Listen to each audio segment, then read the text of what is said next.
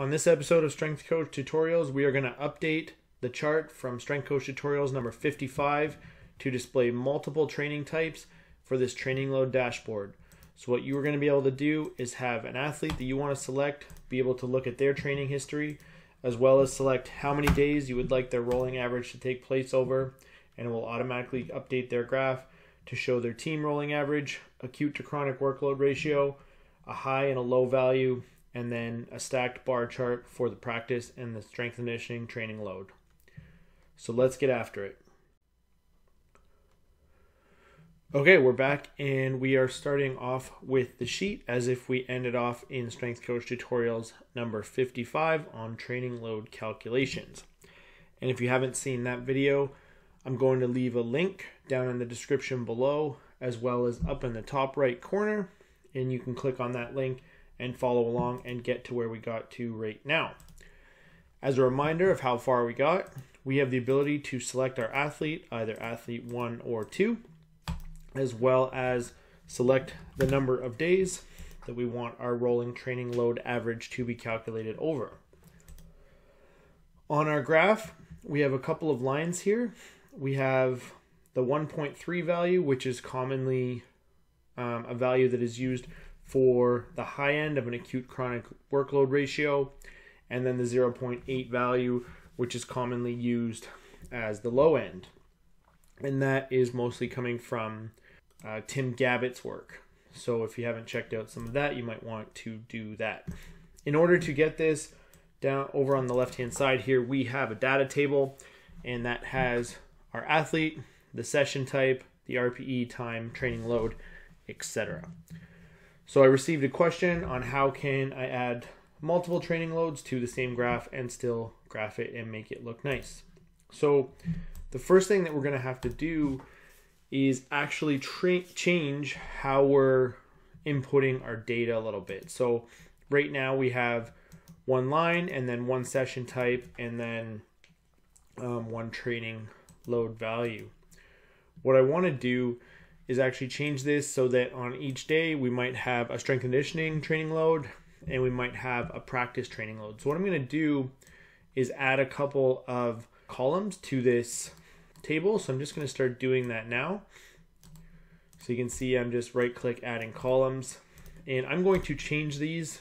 This is going to now be SC RPE. So it's going to refer to strength conditioning, SC time, and then SC training load. And I think that actually has an extra space in it. I'm not going to need this session column anymore because we're going to actually have a column, or we're actually going to have a column for SC and a column for practice. I'm just going to delete this, and then I'll copy these three and I'm going to paste them. And now instead of SCRPE2, I want prac RPE, and that's going to signify practice. And then I'll do prac time,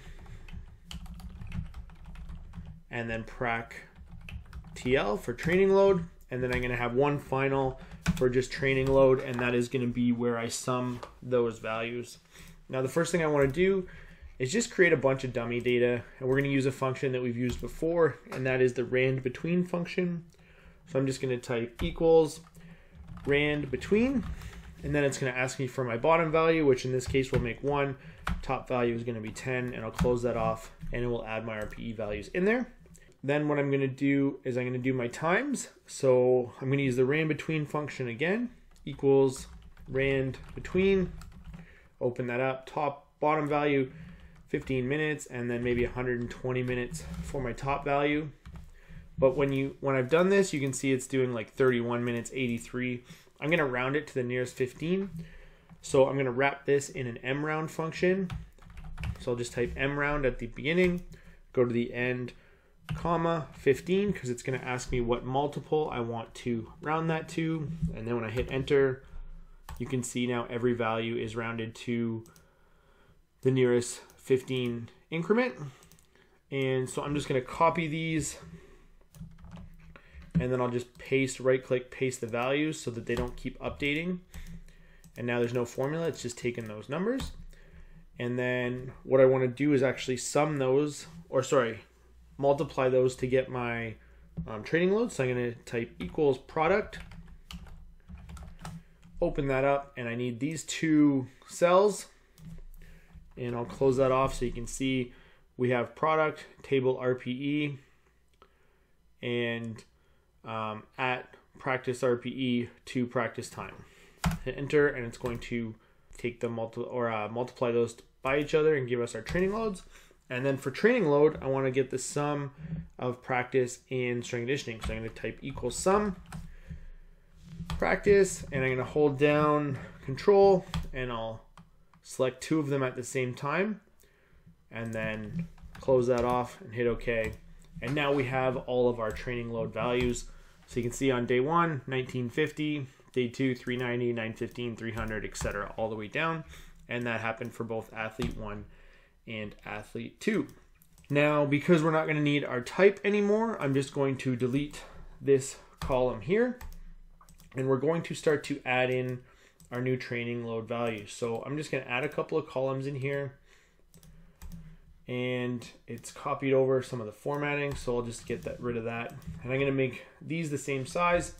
A quick trick for that is if I just copy one of those cells and then select the two I want to paste it in, if I right click, go to paste special, and go down to this one right here that says column width, it'll just change the width to match that cell. And we want to do our SC TL and our prac TL, and I'm just going to give these a color. So let's make SC blue and practice red, and I'll bold those just so they show up a little bit better. Okay, so those are going to be our two values. The first formula that we have to actually edit is this training load. We want this to now refer to all of the load. So if you remember this formula, we have a sum ifs formula, and it's taking the sum of table RPE 3, which is this table over here, for the SC training load variable, except for we just want it to refer to the training load. And when is it doing that? It's doing that if the date matches the dates that we've already pulled out, and if the athlete name matches the athlete name that we've selected. So if I hit enter, what you're going to notice is it's actually going to take the training load sums. So we're going to actually take this formula and just edit it a couple times. So I'm going to copy this formula and then go over to my SC training load and paste that in there.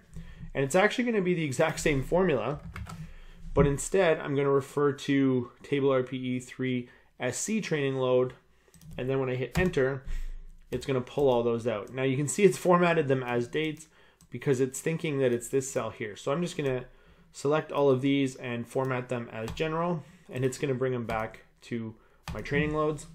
And let's do this one more time. I'll copy this formula and I'll paste it under practice, and instead of SC training load, we want prac.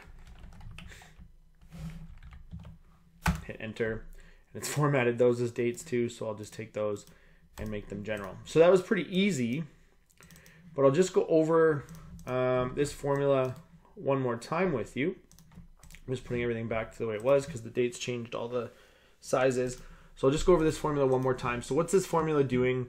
The sum ifs function, it's going to ask us for three things. One, the sum range. In this case, we want SC training load, and then it's going to ask us for our criteria. So the range that we want for the criteria is the date, and then the date, we want it to match the date values that we've pulled for, or pulled out. Reminder that when we have a hashtag, it's referring to the whole spilled array.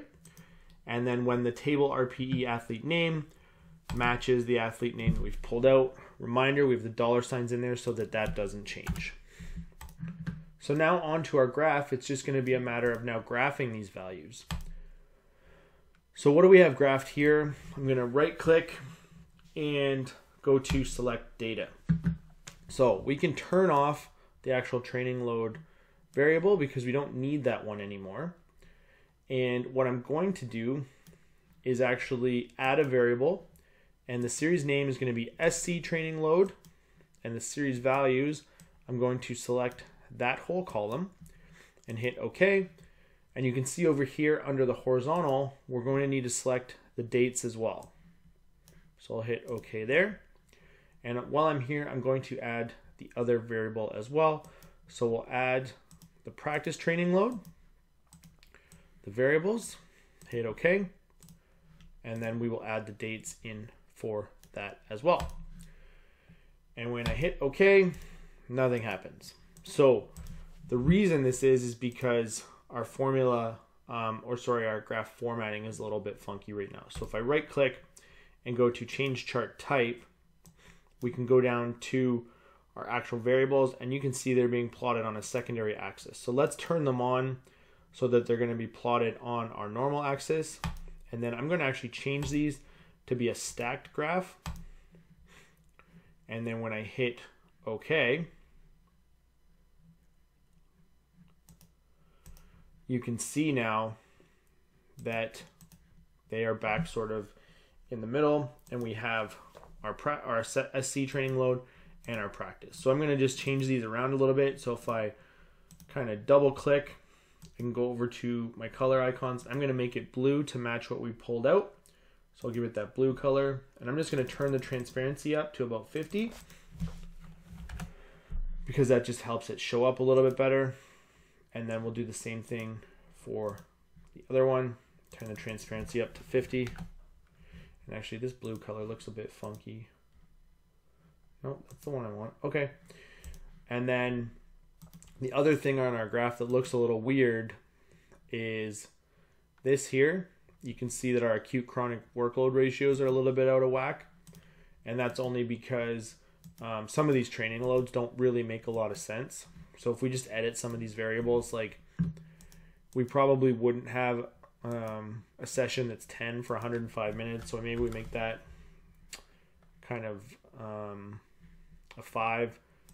And then we have a couple other wonky ones down here. Yeah, 9 for 120. Maybe we'll make that a 6. A 10.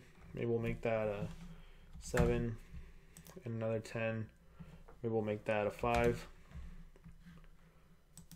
Where's some of our wonky variables?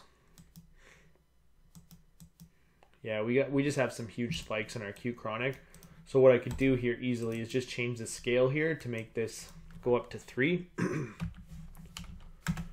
then it just sort of makes everything show up. Oh, we get up to a 3.4. Wow. That is not great training loads. This is not the way you would want to train your athletes. So let's just make that 4 so we can see all the kind of areas on our chart.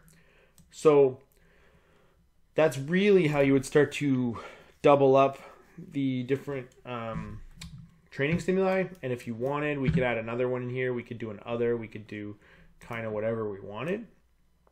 And because of the way we've built this, it's all dynamic, so that if I actually switch my athletes and switch the rolling average days, it will all switch.